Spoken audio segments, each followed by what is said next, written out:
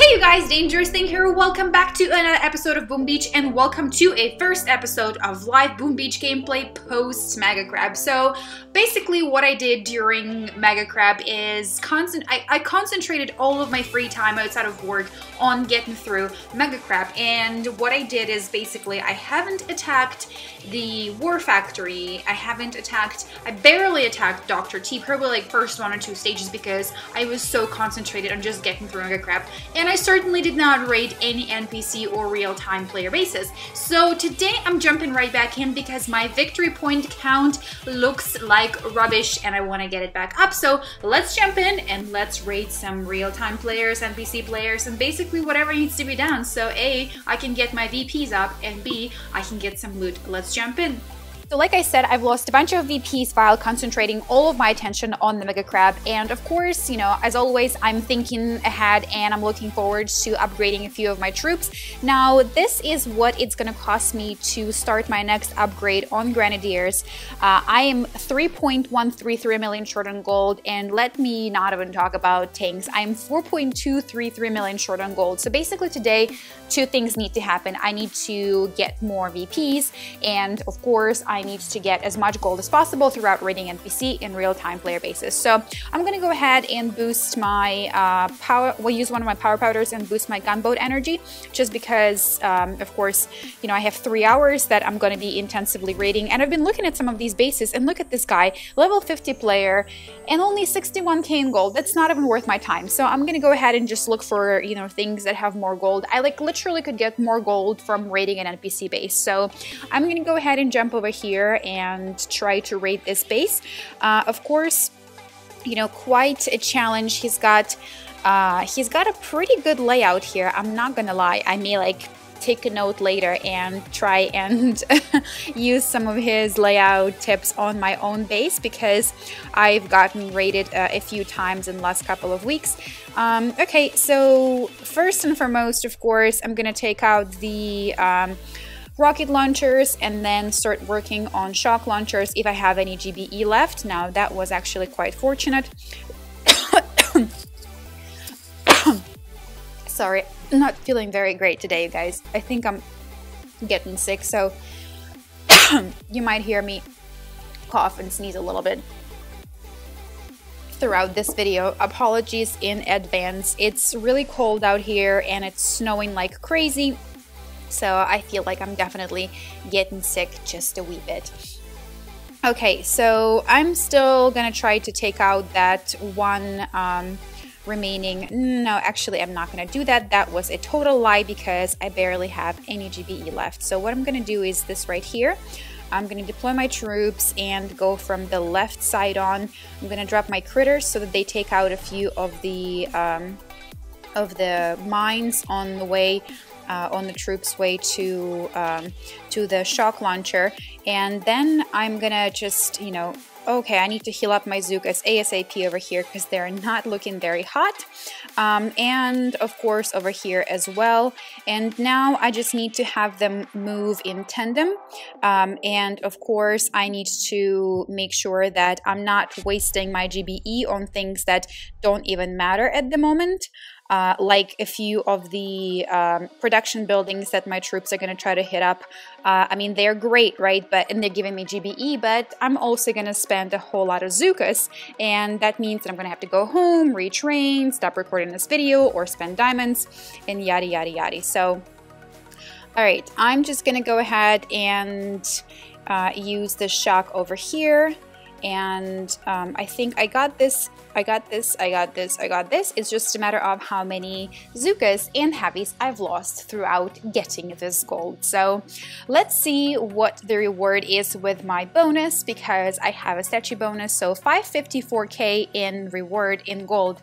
That's really solid. I'm not gonna lie. Like, I'm pretty happy even though I lost 20 troops. So I'm gonna go ahead and start retraining. And while I'm retraining, I'll jump into an NPC base because I feel like I can take one out without having to wait out on the troop training completion. And so I just got a little over 500,000. I am about 3.1 million short from the next upgrade. So basically I'll be here for a while raiding you guys. So let's jump right in and let's bring down the collation sensation I don't know why lately when I record, especially when I do Clash Royale videos, but I do a lot of like French accent in my videos. I have no idea. I have no explanation whatsoever as to what possesses me to do that. I don't speak French at all, and somehow I'm just really into, you know, faking French accent. That's really bizarre, I'm not gonna lie. If any of you guys speak French natively and you think my accent is rubbish, let me know in the comments below. Okay, so I'm gonna drop off my troops over here. Usually when I do Creation Sensation, I drop off my troops on the right flank and like flare them away. But I have so much GBE and I really don't know that, you know, I need to worry too much. So I'm just gonna drop my troops right over here and have them go through the base, you know, in the order that they see fit. Or basically, you know, mow everything down in front of them. I had over 115 GBE at one point, I think, or at least 110 at one point. So I feel like I'm in a pretty good place here. So I'm gonna drop a few of my critters. I'm gonna drop a med kit over here. I will probably end up dropping another one over here for my heavies. And while the heavies are distracting the cannon, the Zookas are taking down the HQ. And just like that, the HQ goes down, down, down. And let's see how many troops we've lost, because I'm sure we actually have lost a few. All right, we lost 4, and that's not oh so bad. Let's keep going through it. I don't have so many troops right now, so I need to be really, really careful as to what I pick next, so I don't end up annihilating all of my guys and walking out empty-handed. But look at this. This base has more gold than the base of a level 50 player, which I mean is really, it's really smart, right? Like you start an upgrade before you hop offline, so even if you get raided, you don't lose too much. But there's just not enough in it for me. Okay, so this is an interesting one. I could go either way. I could start from the right flank and take out all of these protections buildings and get GBE, or I could just clear out the base from this side right here. So I think I'm gonna do just that. I'm gonna go ahead and barrage the entrance of the left flank and take out the flamethrower and the machine gun over here. They have a lot of health because, as you can see, like these buildings are just beastly, completely beastly. Okay, I'm gonna throw one more barrage over here, and then from there on I will just deploy my troops and continue using the energy to shock the defenses. Okay, so all the heavies go in first. And I'm gonna drop the critters in front of them, flare them over here, and then I'm gonna shock this, shock that, and shock this. I'm gonna throw a healing kit, med kit over here, and we should be good to go from here. Definitely shouldn't be difficult to finish this off, unless of course my Zookas will start getting hit up too much by the mortars on the right hand side, which I think we got it. I definitely am losing troops like crazy, but we got it. So 3 attacks back to back with 0 reinforcement, basically just, you know, going in with whatever we had left over from the previous attack. And let's see what we ended up getting in return and how many troops we've lost. So I got 97k in gold and lost 4 Zookas and 4 heavies. I feel like it's been pretty great because in last 2 it's an equal amount of both. Now let's check out how short I am for the next upgrade. Let's see, so I am now 2.5 million short, which of course calls for quite a few more attacks, and I'm gonna hop off for a second, wait until my troops are reinforced, and I will get right back in with you guys. Ooh, I totally didn't check my my operation reward, 1.83 mil, so really I'm just 1.2, so I'm only about 700 or 800,000 short, so that's totally doable. I should be able to get it done in one video and then start an upgrade, so I'll catch you guys soon. Don't go anywhere. Guys, so my troops are almost retrained, and I actually, while I was waiting on troops to retrain, found a few bases that I am going to attack next. And I know this is a little bit of cheating because, you know, his rocket launcher is upgrading, but hey, not my problem. I got upgraded plenty while my defense buildings were getting upgraded. But here's, look at this guy. Right behind his statues, he placed a ton of boom mines, which is really quite clever of him, but I've seen that trick before. So what I'm gonna do is I'm gonna throw my critters, right in front of my troops as I descend. So let's jump in and let's get this party going. Actually, another thing that I wanted to do was to boost my resource reward, because I really want to start an upgrade today, so I'm gonna go ahead and boost it. I should have done it in the beginning, but I didn't think about it, which is too sad, but irreversible because it's already done. So let's just keep on rocking and rolling, and look at that sweet, sweet reward that I'm going to get. Okay, so let's go ahead and start with the rocket launchers, of course, on each side, and then we're gonna continue on from there after those are taken care of. And as I said, I will drop in my lovely critters to take out the boom mines right behind all of the statues as you approach the shore base.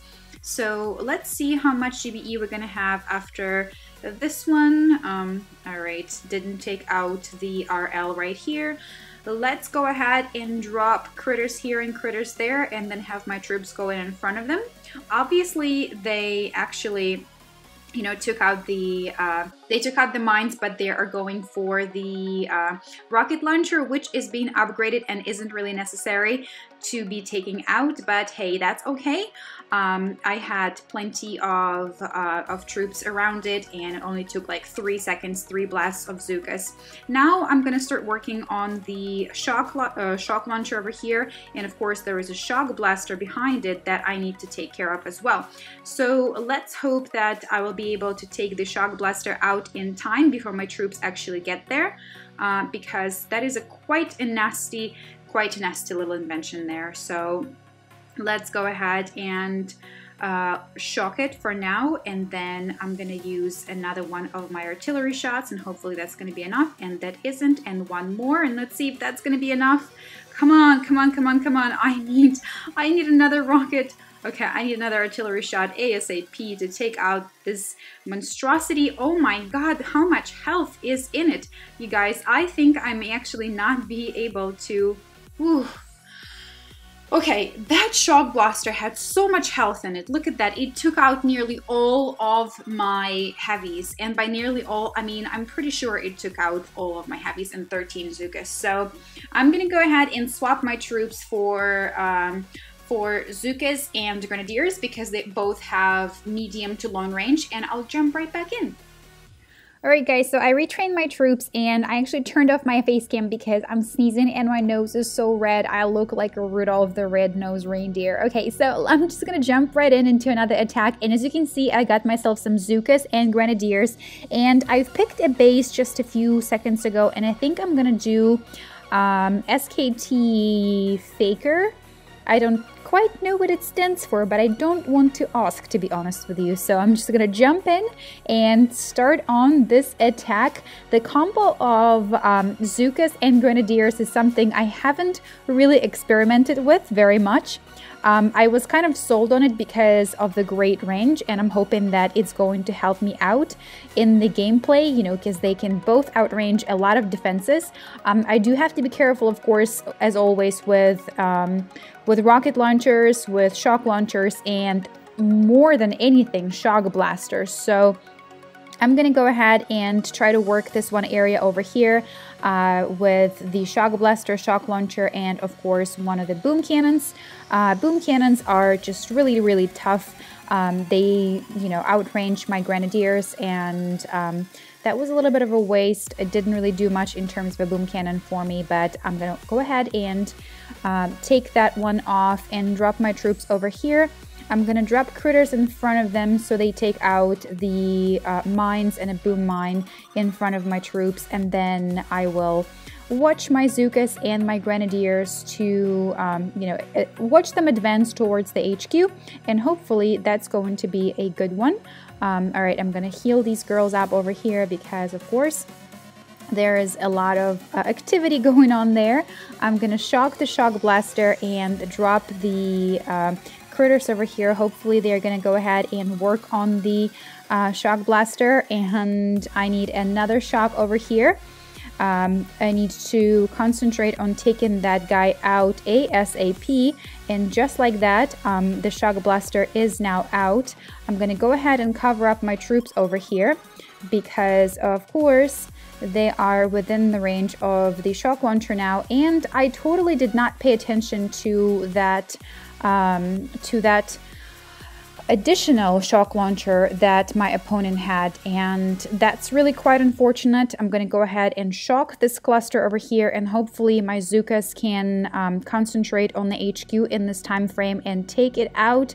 And if not, you guys, then it's going to be very, very unfortunate because the Grenadiers are going to be outranged with the boom cannons and of course with the rocket launcher remaining. So all of my Zookas at this point, other than 2 Zookas, are out.